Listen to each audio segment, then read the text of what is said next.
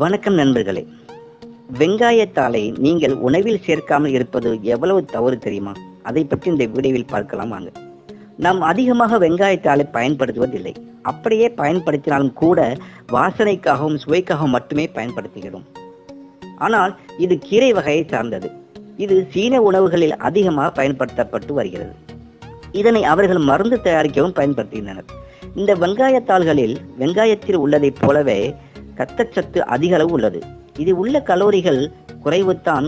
வெங்காயத்தாளில் vitamin C, vitamin B2, vitamin A, vitamin K மற்றும் thymine உட்பட பல விட்டமின்கள் அடங்கியுள்ளன.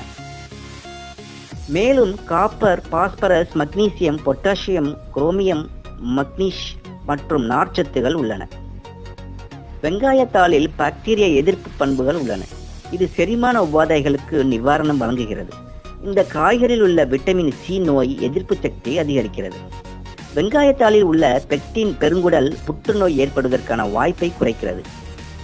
வெங்காயத்தாள் கண் நோய் மற்றும் மற்ற கண் பிரச்சனைகளுக்கு நல்ல தீர்வை வழங்குகிறது.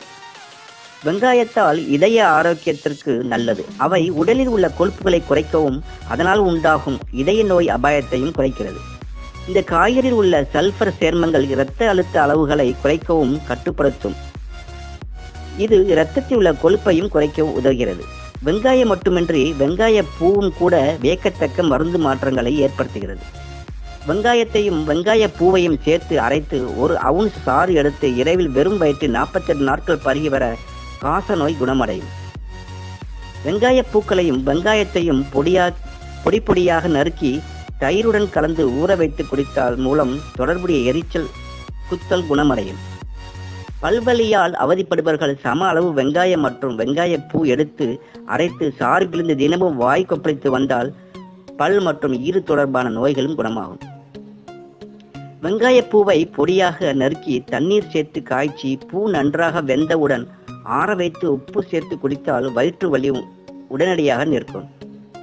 வெங்காயம் சேர்த்து சமைக்கும் உணவுகளில் வெங்காயத்திற்கு பதிலாக வெங்காய பூவையும் சேர்த்து சமைக்கலாம். இது பசியையும் தூண்டும்.